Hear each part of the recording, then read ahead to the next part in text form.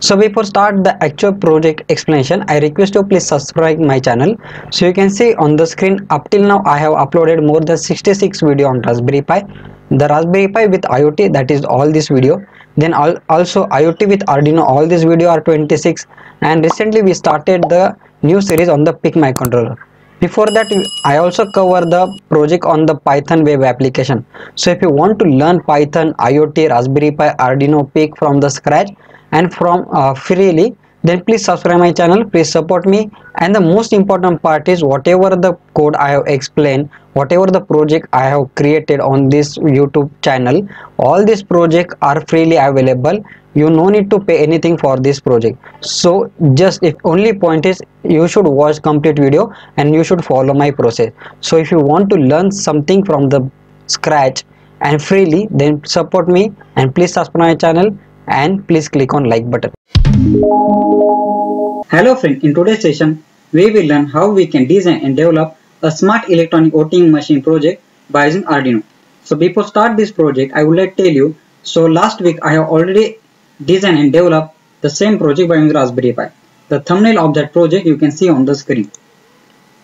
So in that video I used Raspberry Pi to develop the same project. So if you want same project on Raspberry Pi, please watch this video. This video link given in the description. Okay, before start the next part, I would like to tell you the flow of this project so that you will get idea about what exactly this project, how exactly this project works. This project used for the voting machine purpose. So basically, if any voter comes in front of voting booth, then first his face will be captured by the camera. Then our Python code will recognize whether his face already stored into database or not. If the face already stored into database, then it will give the signal to the Arduino software, please take his vote. Then voter will press any one of the switch and he will give his vote. So let's example, if he press the BJP switch, then BJP vote will be increased by 1. And after his vote will be taken, then our buzzer will be turned on. Okay, this is the one process. Now the second part of this project is that if the same person, same voter, which already given the vote, again come to give the vote, that is invalid vote or duplicate vote, then our system also identify it is duplicate person or it is duplicate vote because his face already recognized, so that our system will detect he is giving the duplicate vote, and then at that time also our buzzer will turn on, so it will avoid the false voting also. Now the third part is if the person face is not stored into database, then our system also detect if the person's face is not stored into database, then also it will give the signal that it is invalid person, and in that case also our buzzer will be turned on. So this is the complete idea behind this project, complete flow of this project. I hope you understand the complete flow of this project. Now first we will see, now what we will see in this video I will tell you.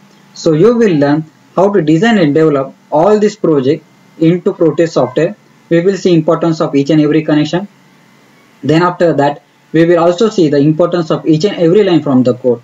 Then I will give you the ready-made simulation. Then you can run this ready-made simulation at your laptop. You no need to laptop or PC. You no need to pay any single rupees for this simulation. All are completely free. Okay. Only point is you have to watch the complete video. Okay. Let's start with the practical demonstration first, so that you will get idea about how exactly this project will work. Okay, now we will see the practical demonstration. Now you can see our system is asking for scan your face, and voter is not present. You can see voter is not present here, so we are waiting for the voter. Now voter should come and scan his face. Now you see voter come and see. Now his face will be scanned. Now you can see on the screen give vote. That is the message. Now voter press the button. Okay, now admin will become in front of the camera. So I work as an admin only. So here right now no face is detected. So admin will become in front of the camera.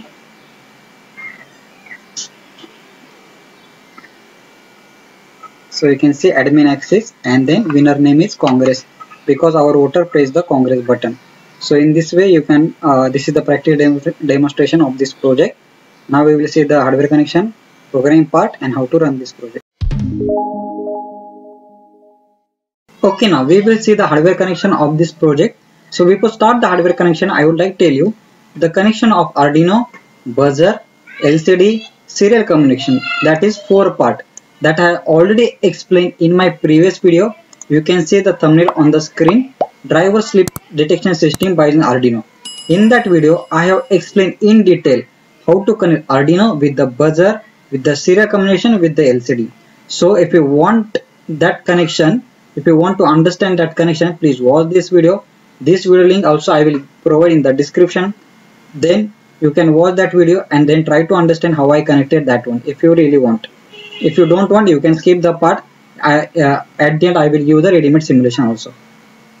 Okay, but my suggestion is you can develop and design this project by yourself. So please watch that video and try to connect all the hardware with yourself. Okay, in our today's project we have all this connection already. You can see we have Arduino, we have buzzer, LCD and serial communication monitor. That is module that we have. Okay, what extra part we have? That is the 3 buzzer. So how to connect these 3 buzzer, that I will tell you in today's video. Why I haven't covered this part? Because this part will be take almost 30 minutes. So if already the detailed explanation already available in my previous video, so why should I cover that part again? Because it will again consume the same time. So please watch that video. Please try to understand how to connect this part with the Arduino. Okay, so I assume that you have watched that video, and from that video you are able to come at this stage like Arduino, buzzer, display and serial monitor. Now next part is we have to connect the 3 switches. So how to connect 3 switches I will tell you. First you have to go to the component mode. Then after that click on P, and then here you can type the button. So once you type button, you have to select this SPST push button. Then click on OK and place that button here. Very simple. Then right click on this button, rotate clockwise. Then after that this button will be rotate clockwise. Then after that what you have to do? You have to go to the terminal mode. Then click on power. Then place that power here. Okay. Then after that connect that power with this with this switch pin. Then after that here you require one register here. So again go to the component mode, click on P and type here register. So once you type register, you can select this analog register, click on OK and place that register here. Then again right click on the register, rotate clockwise. Then you can connect this register with this point of switch. So just connect like this. Then after that register next pin, this pin should be connected to ground. So go to the terminal mode, click on ground and place the ground here. Then connect that ground with the ground. Then after that in between this switch pin and the register pin we want one default pin which connected to the Arduino. So go to the terminal mode, click on default pin and place that default pin here in between these 2 points. And right click on this pin, rotate 180 degree. Then connect this pin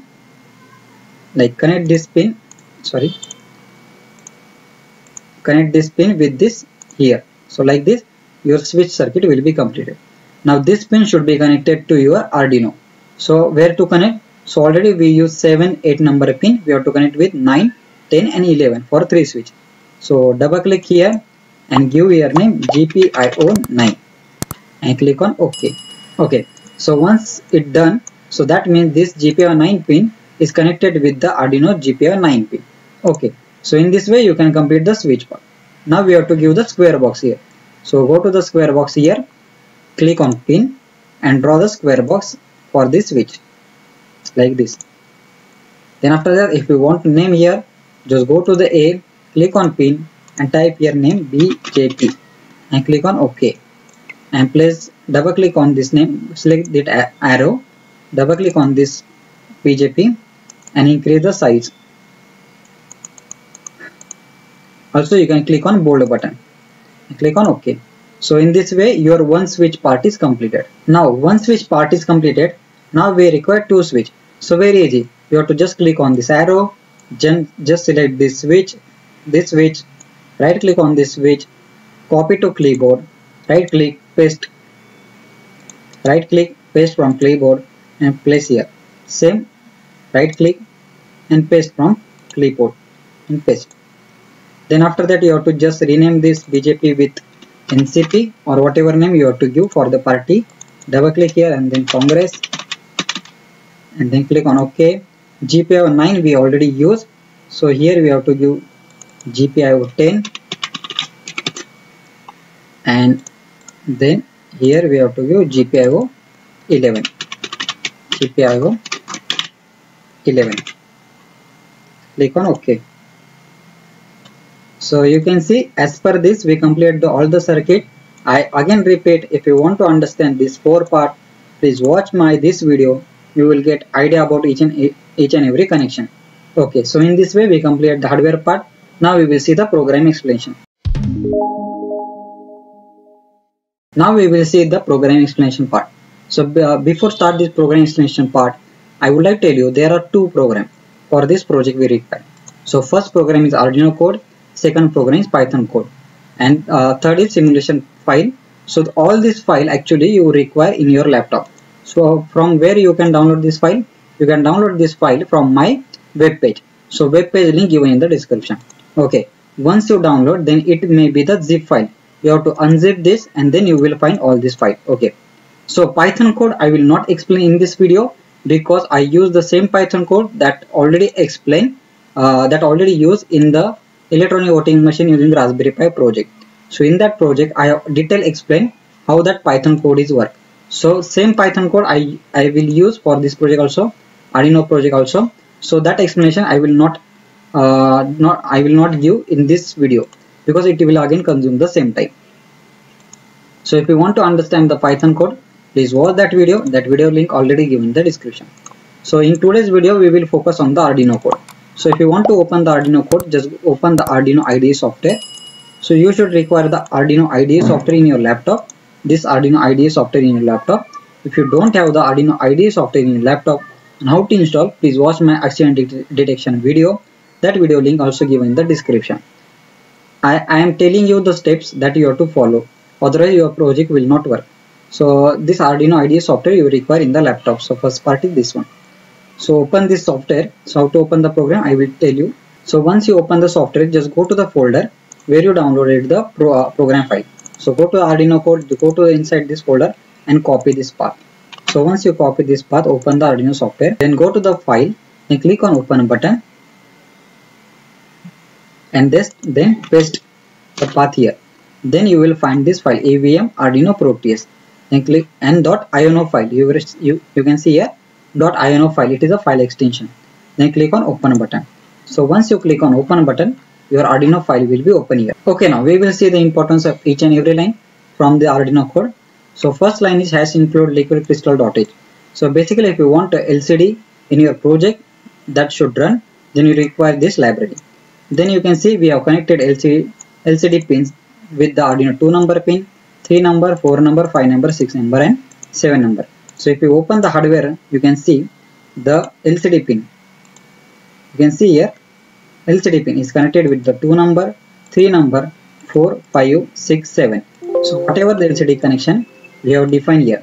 In the same way, the buzzer connection, button 1, button 2, button 3 connection we have defined here. Then after that we require some variable. How to use that variable, that we will see later. So whatever the GPIO pin we have used, that we have to first explain whether that pin is as input or output. So buzzer pin work as output because Arduino will send the signal on the buzzer pin. That's why buzzer pin work as output pin. In button pin work as input pin because Arduino will take the signal from this button. So that's why 3 button pins are work as input. So how to define this pin work input as an output? By this 3 line. You can see pin mode is a function, then pin number, then its use. Then we are using serial communication which transfer data from the Python code to the Arduino code. So for the baud rate we define, for that use the baud rate we define is 9600. Then we are using the 16:2 LCD. That's why we are defining here the which type of LCD we are using. Then after that, first we print on the LCD electronic voting machine on first row and on the second row. That's why this line is there. Okay, so after that while loop, that is the main loop will be start. So in that main loop we have one byte A. Byte A is nothing but one variable. We store the data which is coming from the Python code. Then LCD clear. Then we will print on the LCD scan your face. Then after that some delay. Then serial dot available. Here it will check whether the data is coming from the Python code or not. Once the data is coming from the Python code, that data will be stored into this, that data will be read by this serial.read function, and that data will be stored into a variable. So if the a variable is equal to a, that is a character which is received from the Python code, then it is a valid voter. That means the data, the voter face is already stored into database.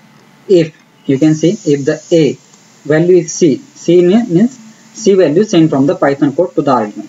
If the a, that is receive value, is equal to c, then we have to then there is the admin login is happening, and we have to print who is the winner, which party is the winner.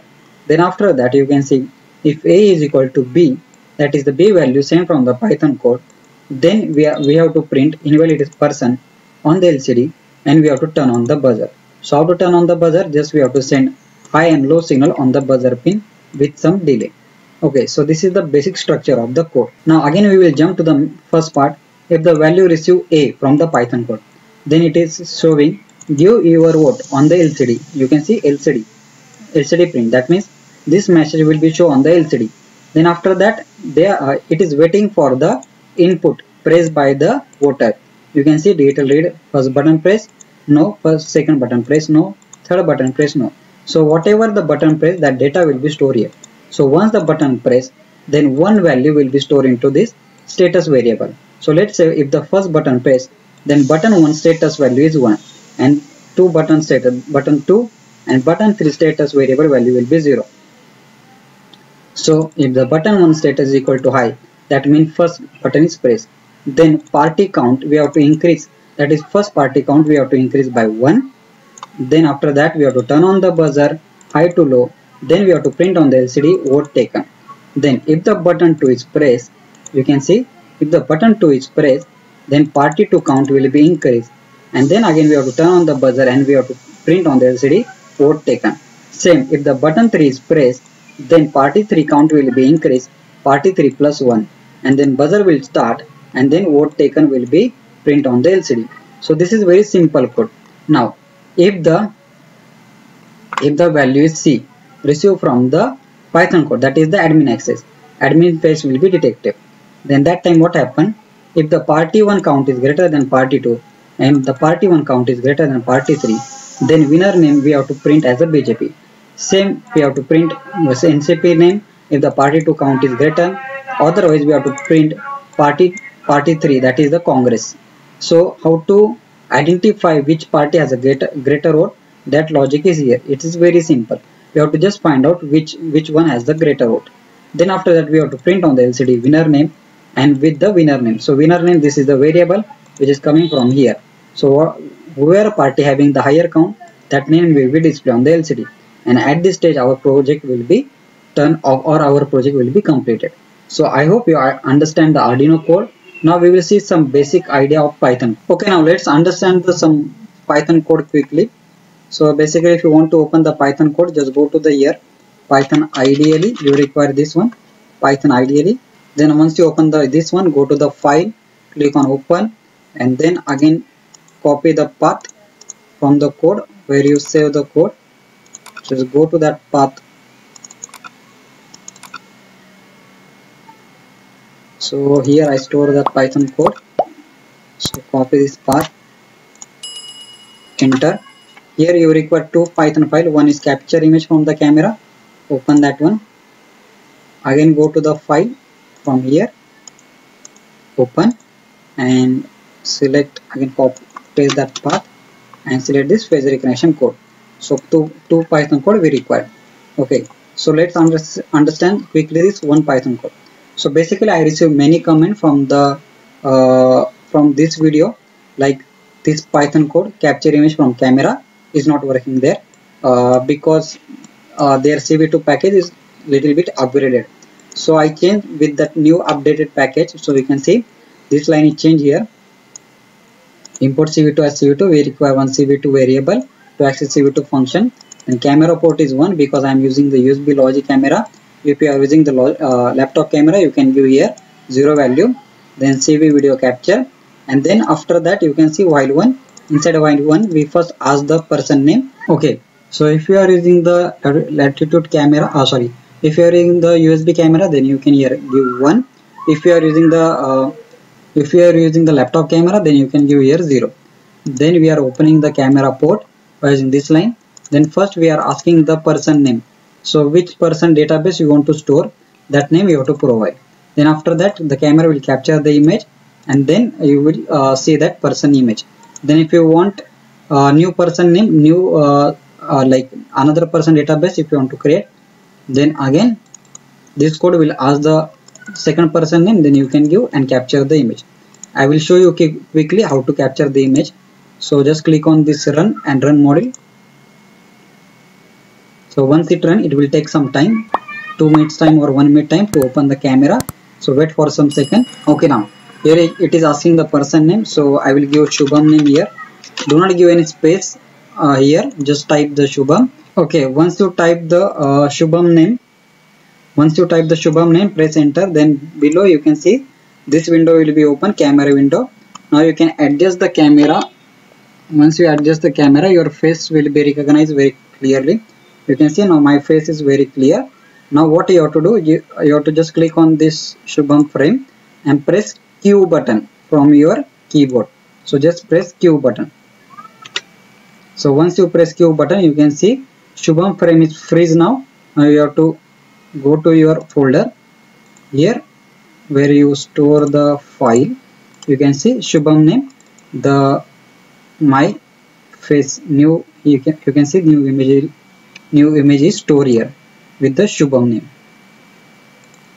So like this. Now let's say if you want to take the another person, you can see here it is asking enter person name again.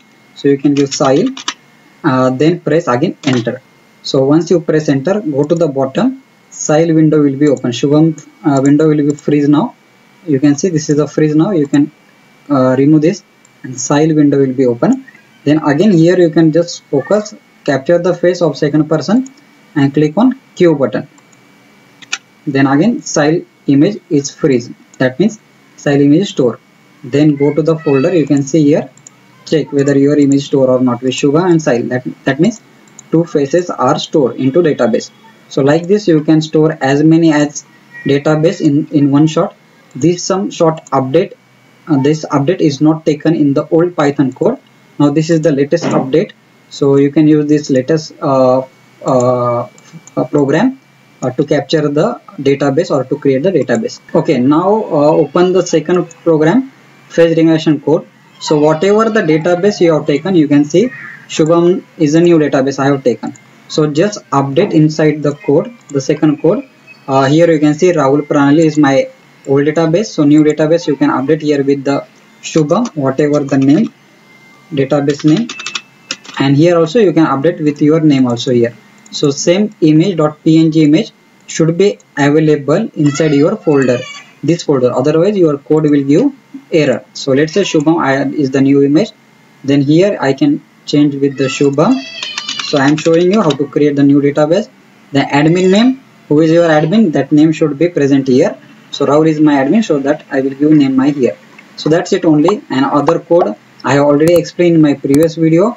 This face recognition, electronic voting machine with Raspberry Pi video. So please watch that video. From that video, try to understand below logic. Okay, now we will see how to run this project. Please focus on this step. First, you require VSP software in your laptop. If you don't have this VSP software, please watch this video, face mask detection video. In that video you will find one link. From that link you can download this VSP software and try to install this software. So first open this software, click on device, click on create, then click on connector, just click on next button. Here select comp1, click on finish. Then after that select this connector, click on this green button. Your initialization should be okay. Then minimize this. First step. Now second step is you have to open the Arduino software. Then after open the Arduino software, click on this verify button.